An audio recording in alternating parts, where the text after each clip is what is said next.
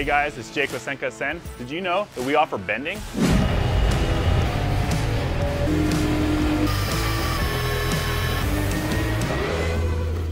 So you got a part that you need bent. If that bend is between 1 and 90 degrees, is less than 30 inches by 30 inches in dimension on the flat side, and is between 1 and 3 bends, you can just go to our website, put it in there, and get it bent.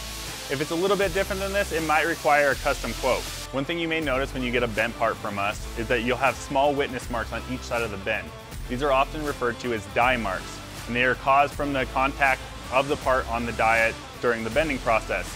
These are purely cosmetic and do not affect your part at all. Features such as holes can be affected by being too close to the bend line. For these, we recommend you checking out our design considerations on our website. For more information, check out our bending video series and bending guidelines also on our website. Thanks for watching. Stay tuned for more.